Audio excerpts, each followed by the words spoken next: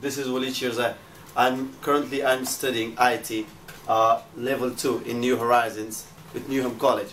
And today I'm showing how to install a webcam in Windows 7. Here's the webcam. Here's the CD. Actually we have like two different kind of webcams. One is plug and play. Once we need a CD. So here we are installing webcams now. We need to plug in the webcam with the USB ports in front. Of course we can plug in the back side as well, but this is easy to use in front side. So we connect it in USB ports. So we need the CD now to install the driver to work. So opening the CD-ROM, and this is the CD for the driver.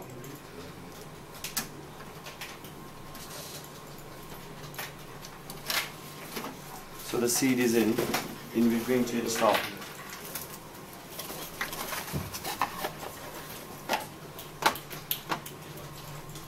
So the CD is worked, and we're going to install the setup now. This is the setup for webcam, and we're going to, yes. So there's a processing.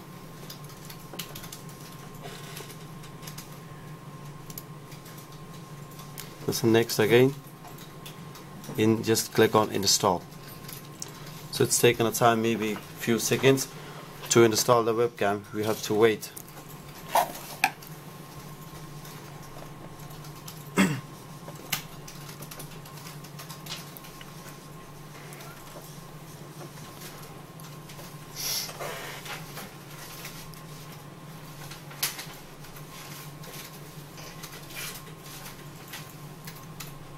Yeah, here's the installation is complete. The message is finished. So we're going to click on finish. Here's another message. It says like, do you want to restart? Of course we don't want to restart the computers. We need to check if the webcam is working or not. So say no.